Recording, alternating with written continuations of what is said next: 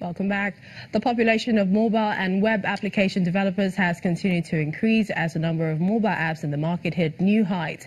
These mobile app startups, in the course of their job, are faced with a variety of challenges, making it easy for them to get overwhelmed and lose focus of where their energy should be directed. Well, our guest, the managing director of WeDrive, Akinbolaji Akintoye, sheds more light on the challenges facing mobile and web app developers and as well how best they can tackle them.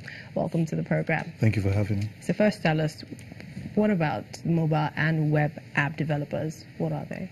All right. A mobile app developer is somebody who will take the software requirements of the client and translate them into a workable programming code to solve any host of needs. So maybe you have an issue that you need to solve using technology. It's the app developer that will help you to convert your requirements into an app. How technical is it doing that? And, because how do we find that there are challenges that, web developers, app developers face? Well, it's quite technical. You need to have a lot of background knowledge and experience because you'll be working with different programming codes and different programming languages and platforms.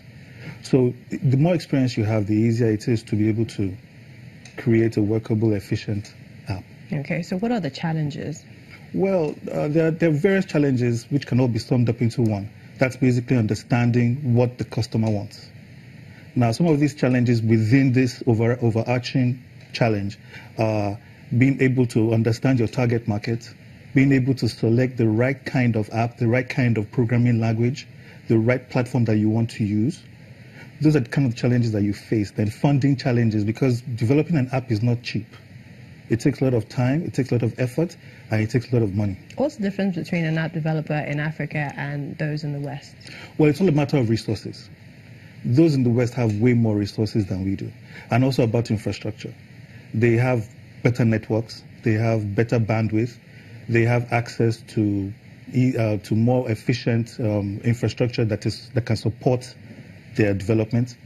Like here, we all know the challenges we have with our network and our data. We also know the challenges that we have in raising funds, whereas abroad it's a lot easier to raise funds when you want to develop an app. How about app developers who are here and take a lot of job coming in from outside, the West and the rest, and turn down those who offer them whatever it is they do, offer them here? Well, it comes down to a matter of cost and also personal challenge. Because what happens is that, as I said, it's easier to raise finances over there. And they have a more realistic expectation of how much it costs to develop an app. Whereas here in Nigeria, most people want the cheapest option, but they want the best quality.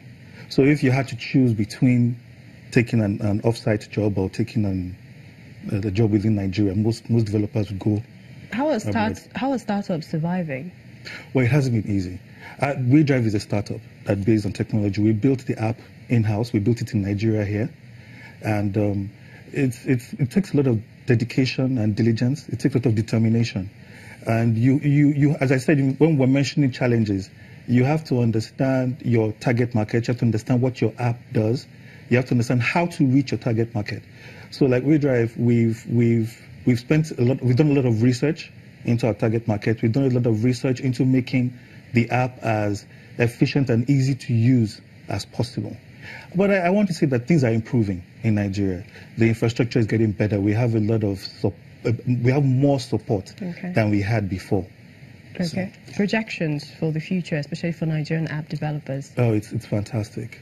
It's fantastic. You always have to look at our population. I'm sure that's something that has been mentioned over and over again. When you look at our population, we have, and you look at the current uptake, the current usage of technology, we still have a long way to go. I'd even say, like Nigeria, we have the highest potential growth rate for adoption of apps and. All right, thank you so much. It's been a pleasure talking to you on Network Africa, the managing director of WeDrive, Akinbolaji Akintoye. Thank you for having me.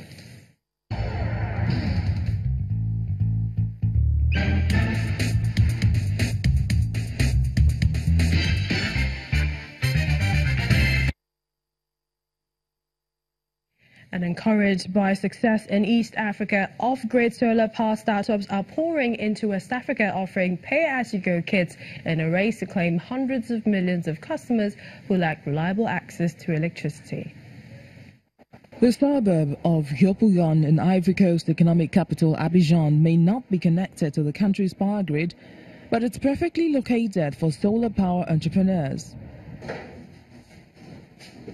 Jean-Noel Kouame and his family are amongst the first beneficiaries of solar power in Ivory Coast, provided by the Dutch off-grid developer Lumos Global. With his solar panel kit, Kouame says he now has indoor lighting and can also use an electric fan and a television. Every day, I see new people coming to ask me how I get to have electricity and how does it work. I told them how, and word has spread around and more people have come to ask me how I got electricity. That's how my neighbor went to buy one for himself as well.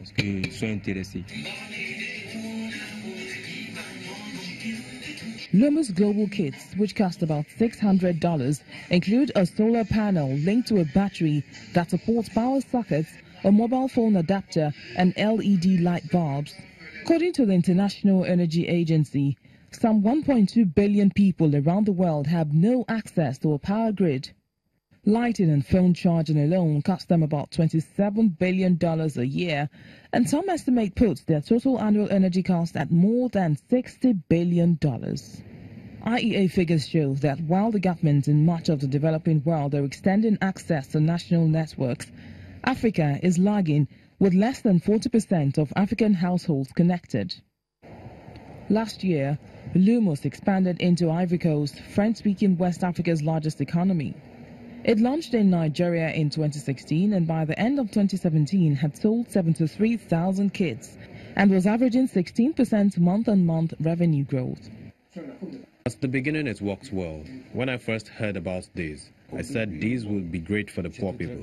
We were told about the fact that we could use it for up to 5 years, but I have not been able to benefit from it. This is very discouraging. Pay-as-you-go solar home systems like Kouame and Konis have been the main driver of off-grid power expansion in Africa. And finally, 3 African countries, Uganda, Gabon and Botswana, have put their names to a global clamor calling for an end to the trade of antique ivory. Presidents of the countries are asking Britain and the rest of the EU to ban the illegal trade. At a wildlife summit in Botswana, the country's president, Ian Khama, said a complete trade ban would help protect the remaining elephants. Thousands of African elephants have been continually killed by poachers every year, despite international efforts to stop the trade in ivory. Botswana is the last sanctuary for the animals. Half of Africa's elephants are found there and just over its borders. And that's Network Africa for the week. Many thanks for watching. I'm Millicent Walker.